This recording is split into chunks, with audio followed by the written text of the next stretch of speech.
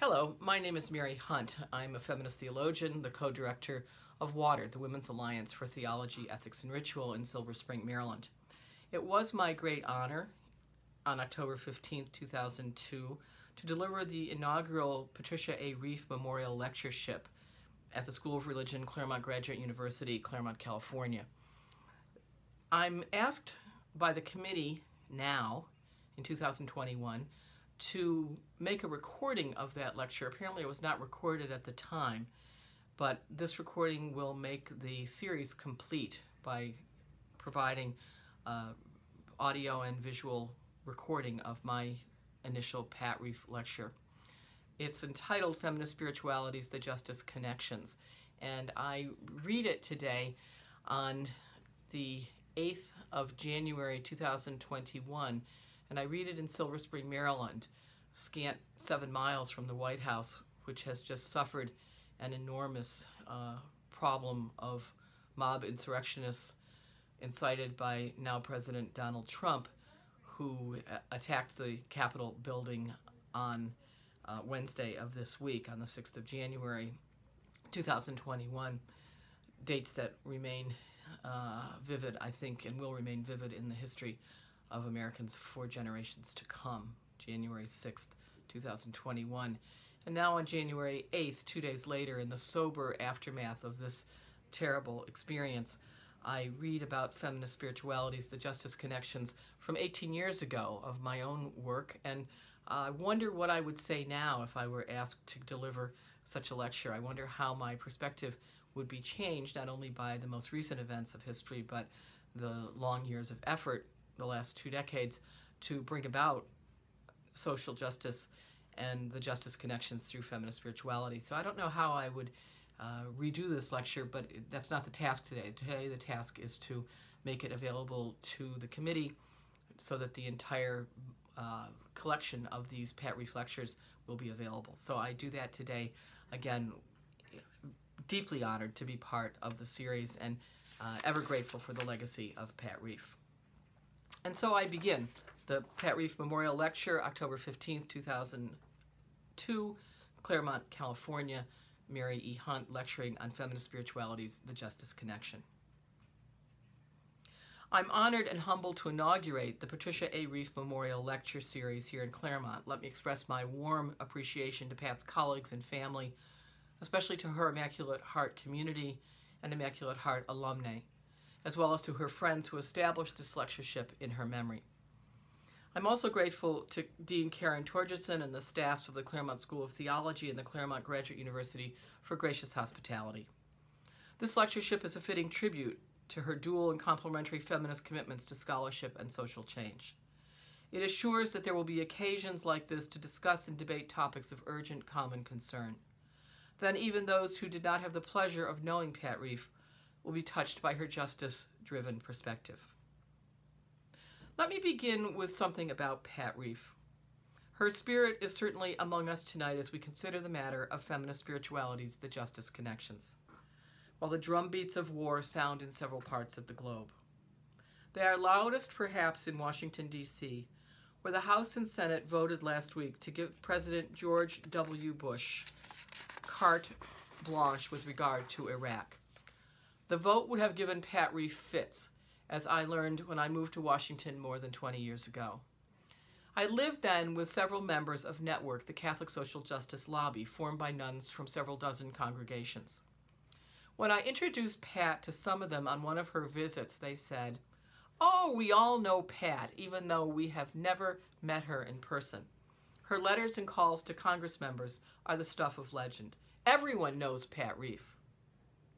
I came to appreciate the truth of that statement spoken by those sisters from Network. At least everyone who is concerned with peace and justice knows Pat Reif. And during the several decades that I worked with Pat through our respective centers, I too came to know Pat Reif. She led the Immaculate Heart College Center master's program in feminist spirituality beginning in 1984. And I've worked at WATER, the Women's Alliance for Theology, Ethics, and Ritual, in Silver Spring, Maryland since 1983.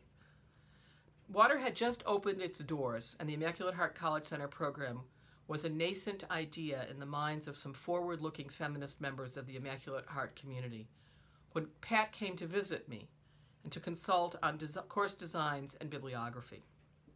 Ironically, I should have been consulting with her. In fact, we pooled our ideas and supported one another in our work for years to come, a collaboration I appreciated. Pat graciously invited me to teach the first course offered by the MA program in March 1984, entitled Introduction to Feminist Spirituality. I taught it 3 more times before she had the good sense to teach it herself.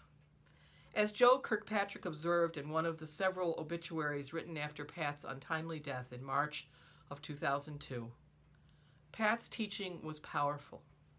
Ideas that, as Joe wrote, shifted your whole paradigm of thinking. That was Pat's goal, not just to convey content, but to rethink the ways in which ideas, especially oppressive ones, could be reconstructed. What impressed me was that Pat didn't simply focus on feminist issues in religion. She chaired the Women's Caucus of the American Academy of Religion and Society of Biblical Literature, but she also brought her enormous energy to anti-nuclear work, in support of women and of people in Central America, and for work on the Interfaith Hunger Coalition in LA. She brought a philosopher's rigor and a teacher's creativity to invite students and lawmakers, Catholic bishops, and other recalcitrant souls to consider inclusive, egalitarian modes of living because they made intellectual as well as moral sense. Pat lived simply, though she was painfully aware of life's complexities, unwilling to settle for simplistic answers, no matter how politically important. Pat was a pragmatist, but she tempered her efforts with hope. I was privileged to be with her that incredible week in November 1989 when the Berlin Wall fell away. We watched it on television, Pat with a cigarette and a glass of wine of an evening. I wide-eyed at the fact that I had actually lived to see some semblance of justice. We admitted to each other that we believed that all things are possible. It was that attitude and her beloved game of tennis that kept Pat centered and pleasant in a business that can lead to burnout, cynicism, and despair. After all, being a non-lobotomized feminist Catholic woman, a U.S. citizen who hates war, and a citizen of the planet who wills its well-being and the well-being of all of its inhabitants is a challenging assignment. I will miss this wise friend and compañera, and I know many of you miss her as well.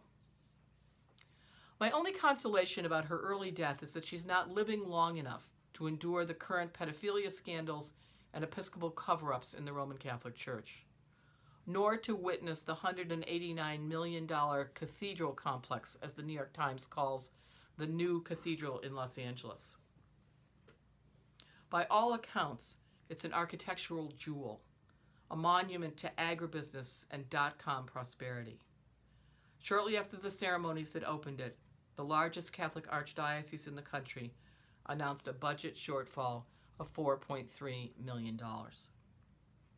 Their bright idea for covering this shortage is to close 8 diocesan departments, including the Office of Ministry with Persons with Disabilities, the Detention Ministry, in a state that has one of the largest concentrations of prisons in the country, the Archdiocesan Council of Catholic Women, Ecumenical and Interreligious Affairs, the Ethnic Groups Ministry, the Office of Respect for Life, Campus Ministry, and Ministry with Lesbian and Gay Catholics.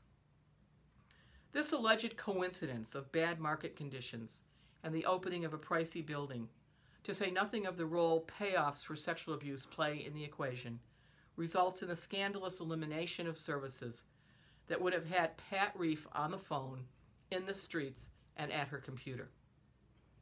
I doubt that she would have felt that one cathedral wall, even if it lasts forever, is more important than visiting a prisoner or accompanying those with disabilities, providing an infrastructure for women's issues, or a place for gay, lesbian, bisexual, and transgender people to find spiritual nourishment. It's her commitment to social justice that is intimately connected to feminist spiritualities that I wish to focus on in this lecture in memory of her. I elected my theme carefully, afraid that anything less theopolitical would offend Pat from afar, and anything more pious would be an affront to her spirit. Pat's fear and loathing of nuclear weapons and war, her tireless work on behalf of people who are poor and marginalized, especially women and children, and her encyclopedic grasp of feminist work in religion were all grounded in an ever-deepening faith that began in early traditional Roman Catholicism. It eventually found resonance in other religious traditions as well. I will keep to that same dynamic, a rootedness in my own Christian tradition as I critique some of what passes for feminist spiritualities, and an eye toward other traditions about which I know less and have correspondingly less responsibility. I'll leave it to others to fill in the gaps. Let me turn to my topic.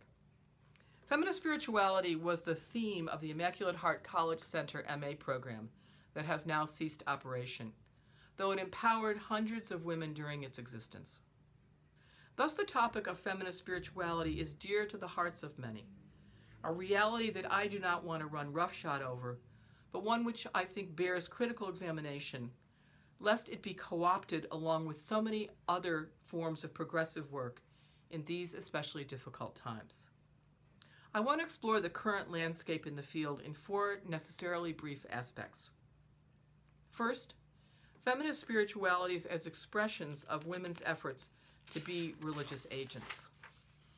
Second, the demands of justice that press upon those of us who live in the United States.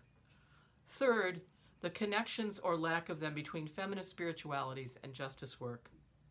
And fourth, the challenges that frame future work in the field, given what I will argue are certain incompatibilities between some forms of feminist spiritualities and contemporary requirements of justice. A recent New Yorker, in October 2002, a recent New Yorker cartoon sums up my view. Two women sit in lotus positions on yoga mats. One says to the other, "I just found an Eastern philosophy that's very accepting of SUVs." It conveys the vexed question of how to live with integrity as a feminist religious person in a world that rewards the very antithesis.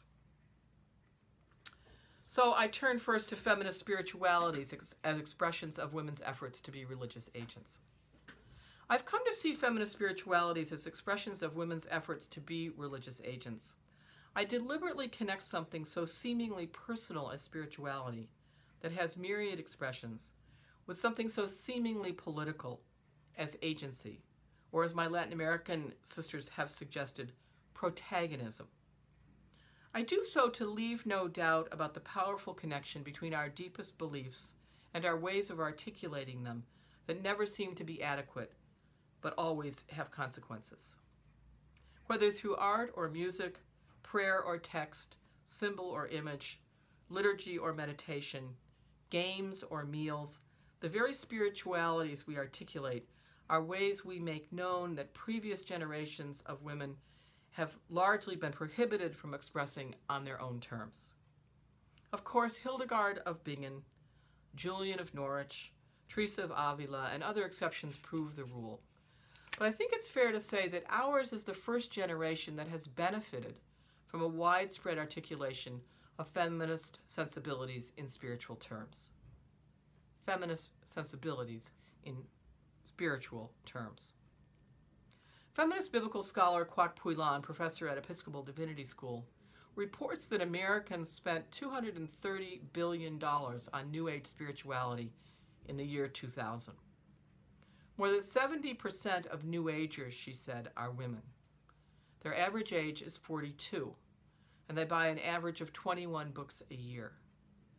The trend away from all but the most conservative religious traditions is growing. Spirituality is picking up the slack. By spirituality, I mean the ways in which we pay attention to and try to express our deepest connections and commitments. In all candor, I must admit I have long suffered a certain allergy to spirituality. Coming from the Roman Catholic tradition, I was taught that spirituality belonged to the mystics and to the saints, the nuns and the priests, the pious and the good. I fit none of those categories very snugly, if at all.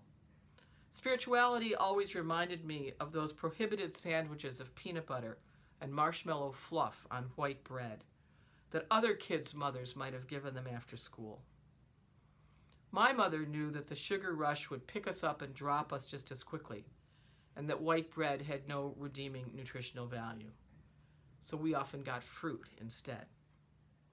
Patriarchal spirituality is like that awful sandwich, a useful and effective distraction that makes one feel good as one taps into the transcendent and unites with a community of seemingly like-minded people.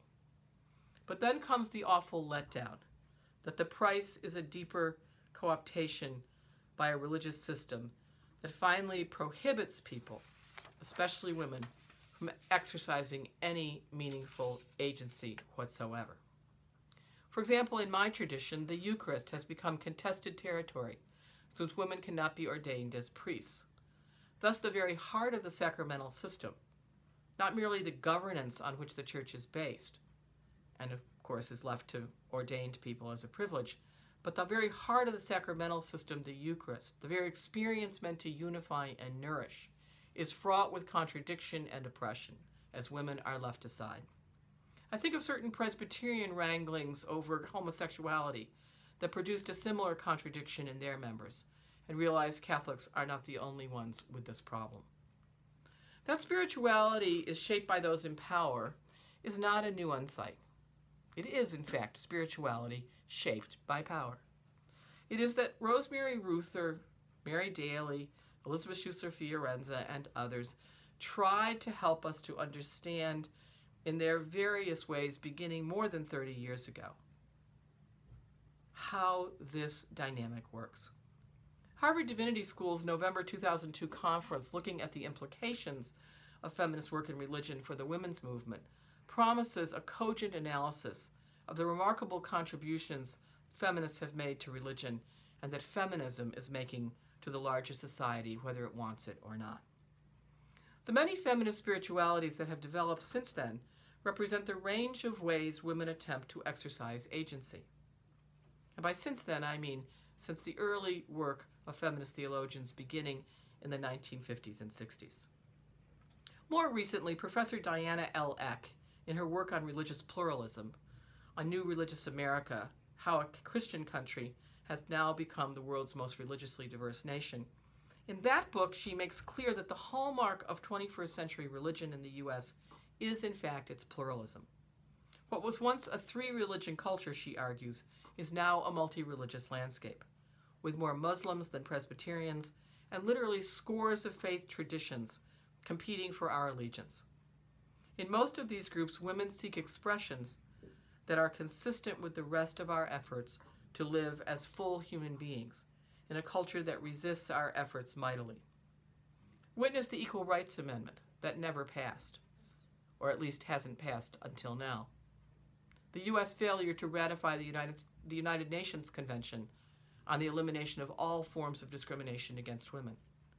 And think of the continued assault on reproductive rights, and you see how wide the gap is between spiritual empowerment and social change. Especially for poor women and women of color, incarcerated women, the very young and the very old, the much touted achievements of some women in the professions, our right to vote and hold political office, have not created equality for all. Nonetheless, the insight of Matilda Jocelyn Gage, Elizabeth Cady Stanton, and other suffrage leaders that without substantive changes in religion, there would be no deep structural changes in society remains correct. Even with religious changes, social shifts are slow and backlash dominant. At a minimum, I believe we must acknowledge that the feminist spirituality that undergirded Pat Reif's program is now a plural concept. I suspect that Pat would have delighted in renaming her program to reflect the myriad ways women, both as part of established traditions and beyond them, seek to convey their deepest beliefs. This is a sign of success. feminist spiritualities. Virtually every religious tradition has felt the impact of women's spiritual awakenings. For example, Mormons and Catholics, Orthodox Jewish women, and Greek and Russian Orthodox Christian women have debated the matter of ministry and ordination. Never mind that it's usually low pay, long hours, low prestige, constant availability, a recipe for a woman's job in a patriarchal culture. But ministry is becoming an increasingly female field like nursing and teaching. The desire to exercise religious agency and structures that have restricted that to the ordained rather than to all adherents have made the struggle for ordination a logical and compelling one. As a Catholic, I have come to see that the structures that divide lay from ordained lie at the heart of the problem, even more fundamental, though not coincidental, to the matter of gender exclusion. The problem is lay and ordained. So I promote a rethinking of models of ministry, rather than simply adding women to a system that prohibits any but a very few clerics from making decisions. The rejection of exclusivist leadership is part of a critical hermeneutic I bring to the matter of feminist spiritualities. There are phenomenal numbers of what I think of as women's spiritual freelancers, something that we once referred to as very California, but is now a widespread phenomenon. For example, the Washington National Cathedral, long referred to as the Republican Party at Prayer, sponsors a biannual weekend gathering. It's a weekend gathering, a large meeting of women called Sacred Circles, with music and dance, arts and meditation, sacred stories and yoga, endless choices with seemingly little to do with the raging debates blocks away in the government. This troubles me, even though I support the efforts at women's religious agency. Do such practices really make the world substantively different? If not, are they adequate? I more than wonder, as I scour the cathedral's program, for some shred of evidence that there is more at stake than simply a pause that refreshes. Likewise, ancient prayer forms like the labyrinth are growing in popularity. They appeal to a sense of tradition. They don't require much verbal input. They are inclusive and aesthetically pleasing. They get the job done. Walk and think and pray and stop and walk some more and exit. A beginning and an end, a time out to go in. I have found the labyrinth very helpful. It's very much a centering prayer. I always finish it feeling as if I've done my spiritual work. I'm unsure about and unconnected to the persons behind and in front of me. It is of the nature of the experience that I'll never know what happens to them, nor should I necessarily. But I'm reluctant to endorse such spirituality, though I see it as part of the effort at agency, when the individualizing, privatizing, isolating dynamic so prevalent in our society is reinforced.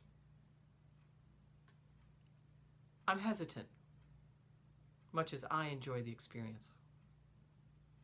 I think my dilemma is becoming increasingly obvious. Many popular forms of feminist spiritualities seem to be disconnected from social change, which is at the heart of feminism. I seek to connect them rather than fall into the trap that would keep us praying while the bombs drop. Take the phenomenal rise in interest in Celtic spirituality, for example. You can buy bits of it in any music store or bookshop. Is it nostalgia or really a deep connection to ancestors and spiritual ideals? Mary Condren and other Irish feminist theologians take a dim view of any romanticization of their people who have struggled long and hard, especially the women, against the co-opting odds of hierarchical Catholicism and Protestantism's wordy input. I take them seriously, even if my enthusiasm for certain high-pitched Irish flutes and voices that resonate with my heritage stay with me. The crystals, altars, and tarot cards that are part of some women's efforts to express their religious agency. The massages and those oils, aura reading, and color therapy that express alternatives to a patriarchal worldview have their place. They are alternatives to a women's auxiliary in a male-led movement of whatever stripe. But how do these connect us? Religion's Latin root is religere, to connect or to link. How do they empower us to work to undo injustice together? The argument is that they empower individuals who then work for change. But I honestly don't see how they contribute much to the movements that make change. I've seen at Water what really connects people to religion is not, with all due respect to my own work in theology and ethics, that work, but it's liturgy and ritual. It's the sights and sounds, the tastes and smells of a religious tradition that nourish people. It's what happens when their mother dies or their baby gets sick, when they lose a job or break up a relationship. That's what really counts as real religion if someone pays attention. Thus, I'm increasingly critical of patriarchal religions that take advantage of people in their most vulnerable moments and/or prohibit them from exploring other options that would better resonate with their spiritual needs. For example, the fact that Christianity has no celebration for women as they come of age, or for women as we age, has led to celebrations of first menses and croning celebrations in many feminist groups. But I find myself increasingly impatient with these allegedly feminist alternatives that do not make the justice connections either. While it's a step forward to create our own celebrations, if they are not conducive of justice through content and actions that empower, they could be a step backward. One may question the wisdom of such critique on the grounds that it may undercut the very efforts I seek to encourage. I would counter that without such critical study among ourselves, we can't develop constructive alternatives, and we may inadvertently replicate the dynamics we seek to escape. Two concrete examples drive my argument. First, I believe that feminist spiritualities can become a commodity, privatized and individualized, then bought and sold like everything else in this culture. For example, my feminist enthusiasm for witches as strong women, protagonists for sure, was dimmed considerably by a visit to Salem, Massachusetts. There, the commercialization of witch paraphernalia reminded me of tasteless Catholic shrines full of kitsch, or Bethlehem in better times when one could visit the Franciscan church on Milk Grotto Lane, where our Blessed Mother allegedly first breastfed our blessed Jesus. Religions are not immune from such commercializations, but I consider it a sure sign of their corruption, as much in feminist instances as in any other. When the sacred objects on the household altar outnumber the sacred people in the household community, I begin to get suspicious. I'm equally dubious of expensive spiritualities. While it's important to recognize the legitimate needs of religious leaders, if your guru is rich or your pastor drives a fancy car, it might be time to think again. Ministry and related religious work is a privilege when contrasted with digging a ditch or working in a factory. Granted, not many women get rich quick off feminist spirituality. But the point is to bring an economic critique to our efforts, lest they become exclusive. I say this at some peril, since I run a small nonprofit organization that is not always sure where next month's rent is coming from. But I know that the Immaculate Heart College Center MA program certainly didn't fold because it had too much money. Still, I believe that feminist spiritualities ought to be available to a widespread public, not simply to those who can pay steep tuition. This philosophy and getting rich quick are incompatible, given the unequal distribution of wealth in the world, as Water and Immaculate Heart know so well. Feminist religious professionals are professionals who deserve to make a living. But I respectfully submit that we consider cooperative rather than corporate models for building the infrastructures for our movements and for our organizations. That way we'll be sure that no matter how large or how small they may be, that those who have invested their own time and their own energy run the organizations and the movements. It's this switch from corporate, board-driven, to cooperative, participant-run models that I think has the best chance of keeping our organizations consistent with our commitments, as well as keeping them solvent. I acknowledge that this is not an easy matter, but when feminist spiritualities become private practices, it is a concern that loses priority. My second concern is that certain forms of feminist spiritualities can be seen as a distraction from the fray, when in fact, in my mind, energy for the fray is what we get from spirituality.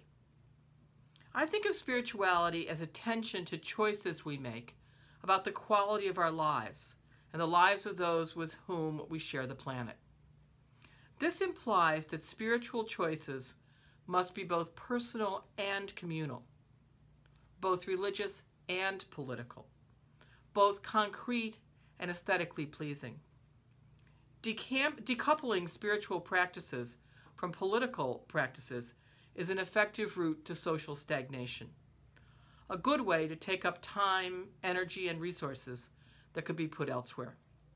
I do not mean to suggest that every meditation ought to be on an impending war, nor that every liturgy be focused on anti-racism work.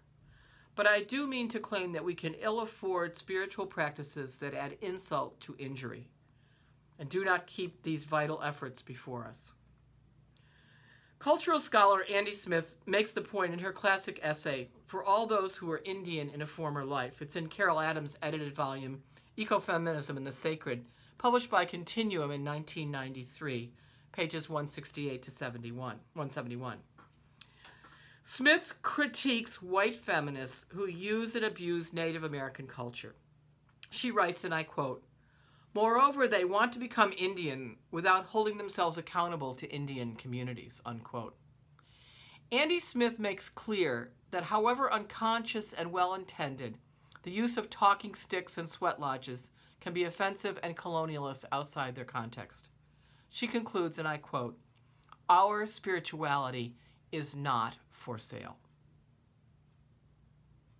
Granted, every case is not as egregious, but I wonder if in some of our efforts to leave behind the faith of our fathers, we have not thrown the baby out with the baptismal water.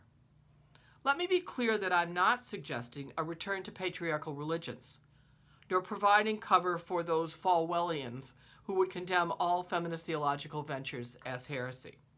To the contrary, I seek to bring the same rigorous and far-reaching critique that distinguished Pilgrim Place residents Nell Morton and Anne McGrew Bennett, who brought it's the critique that they brought to the language and imagery and symbolism of Christianity 30 years ago that I seek to emulate. Recall that they were not content with a gender analysis. Rather, they added a wide-ranging analysis of oppressive structures, what Elizabeth Schussler-Fiorenza has helpfully called kyriarchal, structures of lordship, interlocking forms of oppression like sexism, racism, colonialism, heterosexism, and economic injustice. Feminism is no longer about gender exclusivity, if it ever was.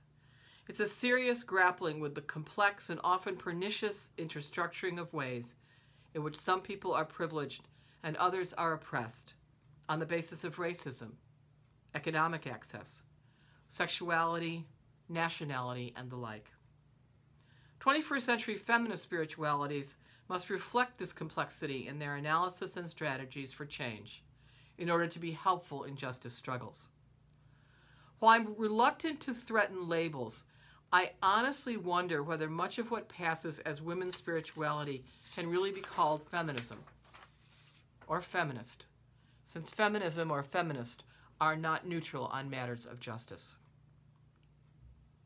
The second area I want to look at is the demands of justice that press upon those who live in the U.S. When I reflect on the enormous changes that have characterized daily life in the 30 years that feminist theologies have been on the religious scene, I'm struck by the contrast between our efforts and our achievements. On almost every level that one can claim enormous progress, medicine, education, food production, commerce, enthusiasm must be tempered with the fact that advances are available to some, but not to all. To some, but not to others. This is the nature of globalization, where more and more decisions that affect the lives of everyone are made by fewer and fewer people. Hence my concern for our being agents of spiritualities that affirm diversity while prioritizing the need for equitable sharing. This is what it means to address the demands of justice on those of us in the United States in the 21st century. The tools of globalization are amazing. For example, who would have predicted relatively inexpensive air travel, cheap telephone service, computer and internet technology that have changed the ways that we live and work, genetic advances that make preventing and or curing certain diseases a realistic possibility in our lifetime? Who would have imagined these? Still, the events of the last year make clear that people in other parts of the world rightly reject the hegemonic power of the U.S., where corporate wealth is commercialized and concentrated, political muscle flexed, and military might worshipped. Let one tragic example suffice to make the point. HIV/AIDS that began as a northern, western, white, gay male phenomenon has now morphed into a mirror of poverty and marginalization put up in front of the world, affecting women of color, their dependent children, and others who are marginalized with increased frequency. While tens of millions have died and tens of millions more are infected, the disease is literally a death sentence in South Africa and in Botswana, while it has become a somewhat manageable chronic illness for many with health insurance in the United States.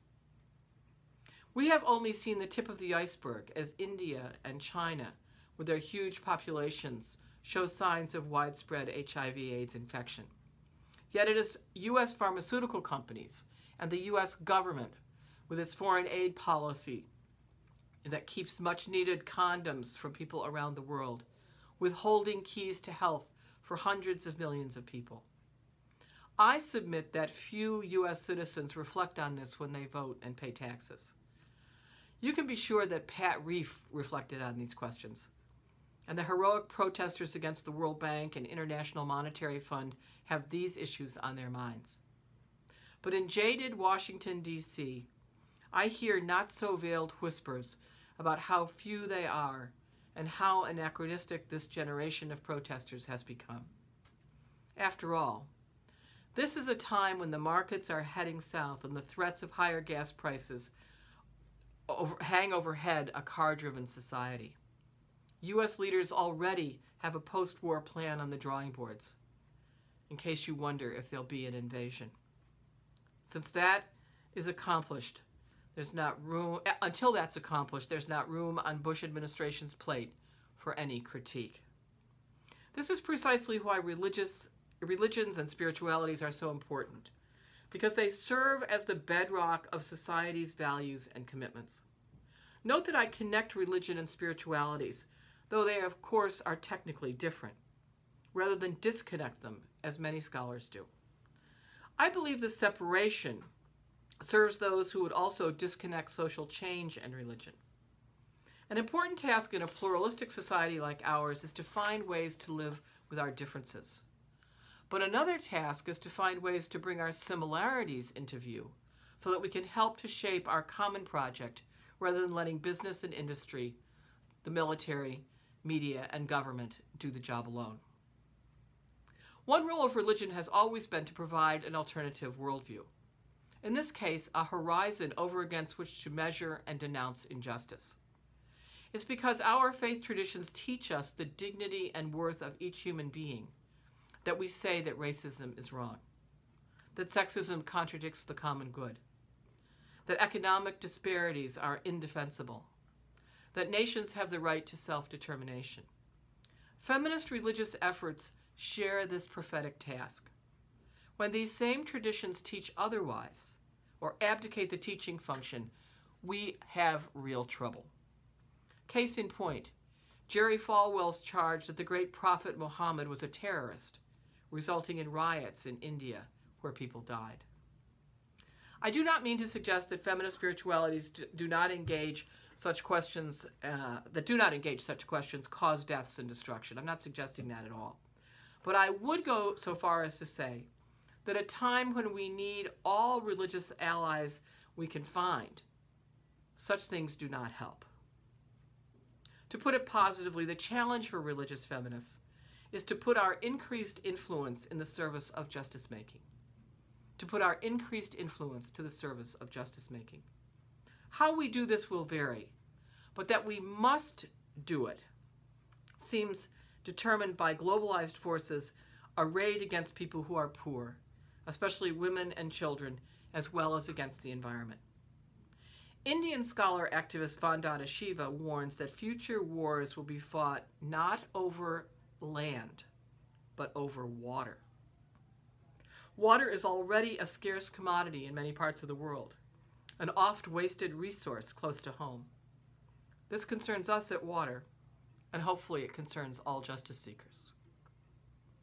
The third area I want to look at is how then do we analyze the connections or lack of them between feminist spiritualities and justice work? How do we analyze this relationship? I say, in a word, with great caution, lest I offend a favored practice or discourage someone from engaging in what ethicist Daniel C. McGuire called the renewable moral energy of religion. The renewable moral energy of religion. It's a great phrase from ethicist Dan McGuire. It's that effort that takes place when we deconstruct and reconstruct our traditions. Feminist scholars in the academy, Jewish, Hindu, Buddhist, pagan, Wiccan, Muslim, and Christian, have been doing that for decades. This kind of political praxis is simply one kind, but it is political praxis. It has not given sufficient attention to concrete consequences, but it makes me wonder how then we can call it feminist unless we attend to those consequences with great detail. Rather than rail against the negative, I will point out some examples of groups, organizations, individuals, and practices that articulate what I call the justice connection, leaving aside those that don't.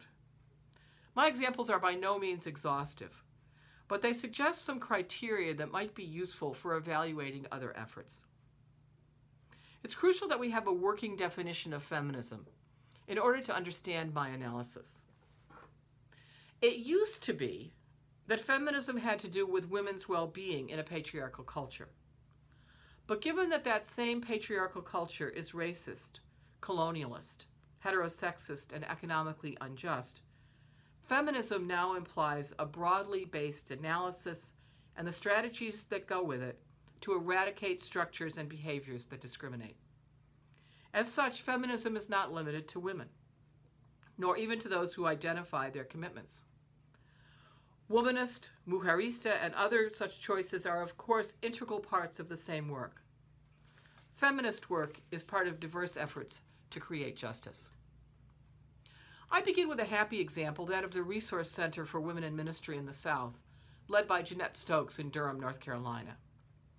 The center is best known for their quarterly newsletter, South of the Garden, and their useful email calendar of programs happening in feminist spirituality around the country.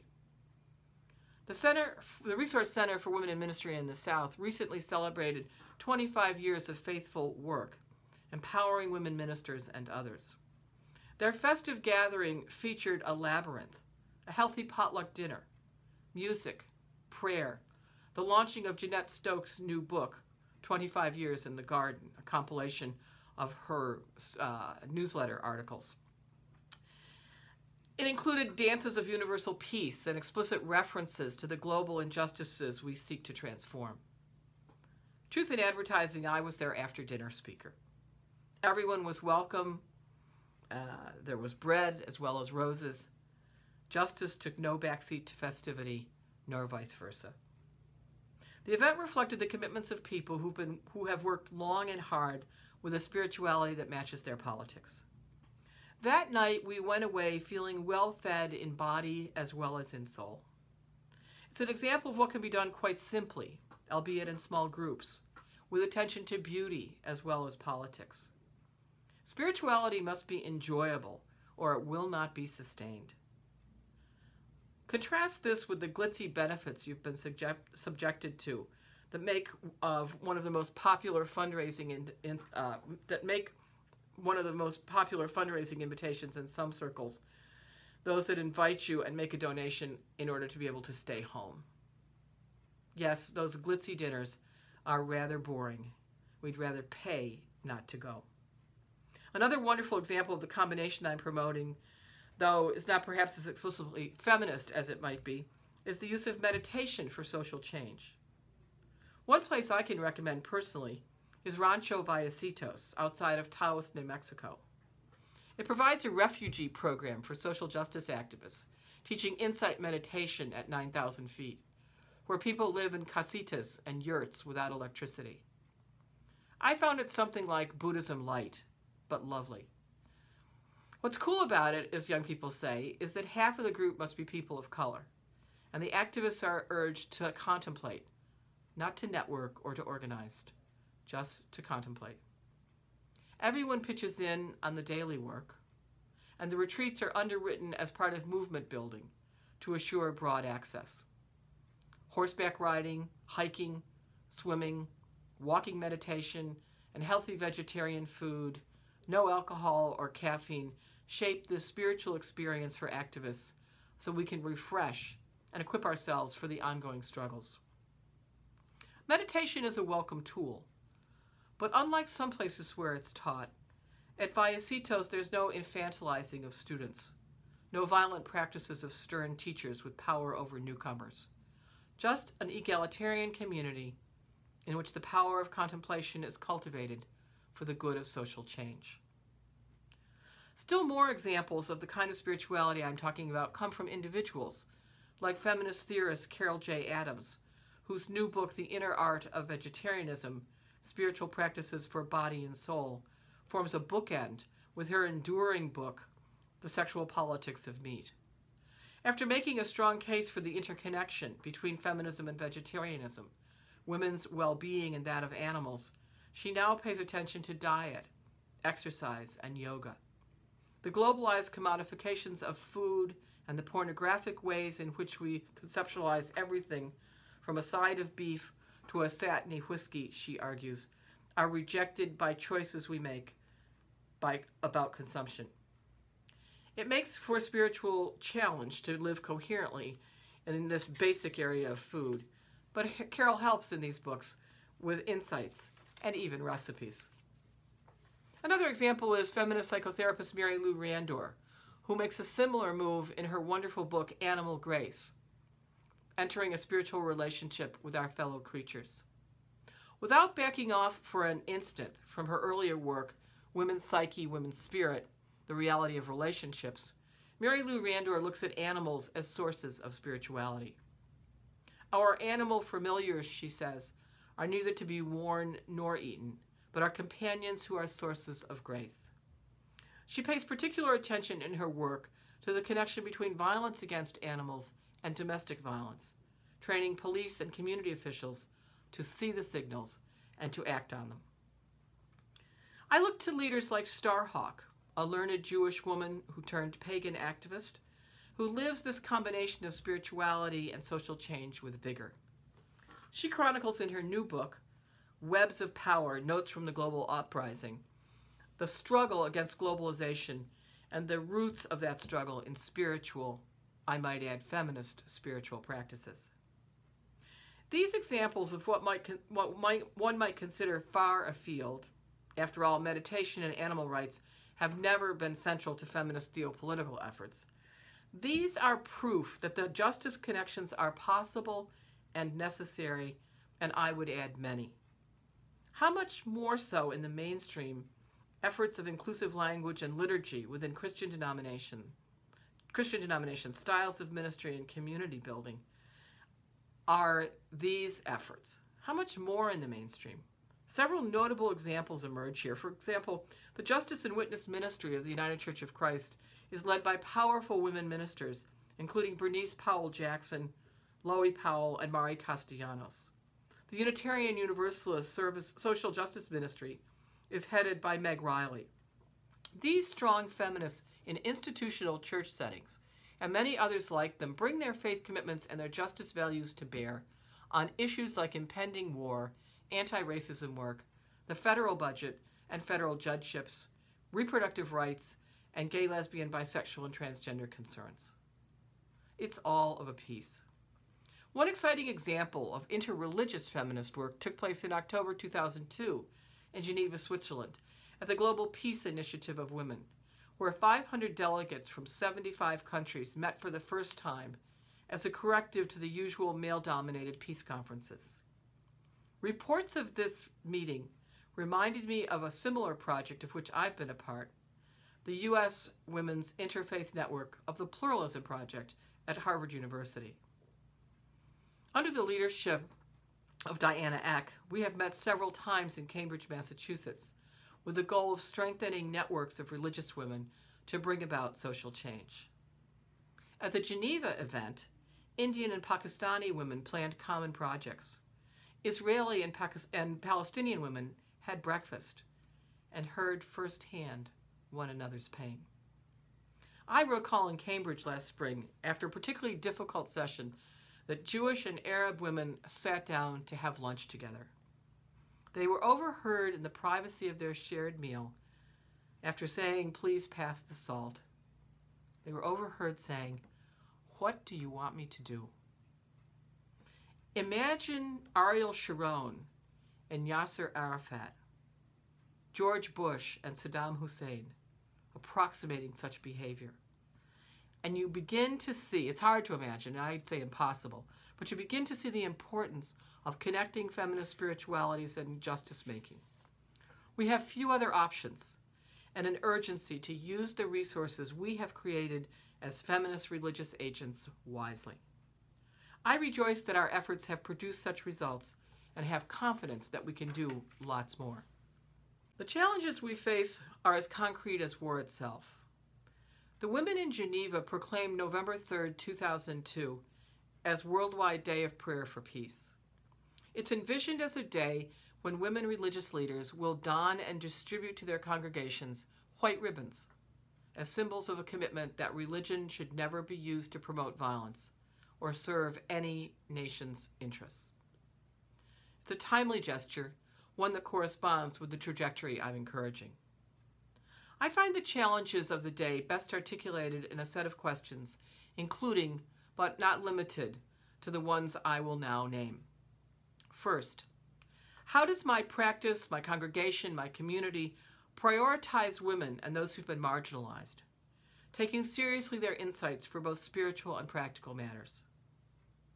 Mine is this starting point, the most basic feminist insight ever. I see little hope for progress.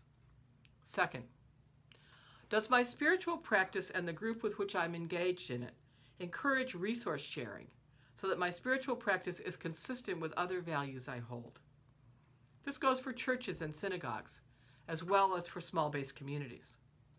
Otherwise, the risk of bifurcation runs deep, and religious values can be left aside in the marketplace. Third, does my spirituality provide for me a warm welcome contrast to daily activity, such that it refreshes me and gives me energy for the work of social change? This essential ingredient acknowledges that spirituality is not politics, that prayer is not poetry, that a spiritual community is not a health club, though they may all have similar features. Attention to these differences can help the twain to meet and also offer the soul bathing that is a human right. Fourth, does my practice and my group reflect the diversity of people and concerns I hold? The most segregated hour of the week remains Sunday at 11 a.m. But I fear that many predominantly white feminist groups are no better. Any anti-racism work and attention to economic sharing must be part of a spiritual commitment. These are the best antidotes to the problem. And the last question, does my practice or my group point beyond itself to a larger reality of suffering and inequality, so that even in the process of prayer and meditation, I'm contributing to social change and not simply fleeing its difficulty? I suspect that this will be one of the most challenging for those of us who've been nurtured in a mystical or contemplative tradition. Yet it's the example of Benedictines who pray ceaselessly for world peace, and Tibetan monks who spend their lives chanting for a nuclear-free world that compel me to think that this is possible. In this look at social justice connections in feminist spiritualities, I've tried to point out that the very growth of the field, from the days of Pat Reif's feminist spirituality to the many expressions that are now abroad, is reason to celebrate women's religious and social efforts. And in fact, to celebrate in a special way women's religious and social justice agency. But I caution against doing so prematurely if the expressions do not have an explicit justice connection. I've suggested that because we live in a fundamentally unjust society, now at the brink of war, the need for such links is more critical and urgent than ever. I've mentioned some hopeful examples, and I've raised some questions to consider when evaluating one's own and one's community's practices. In so doing, I have alerted people to some of the dangers and at the same time, hopefully, enticed people, really enticed people, to rethink what postmodern feminist spiritualities might contribute to a troubled world. I'm confident that Pat Reif is urging us on. Thank you very much.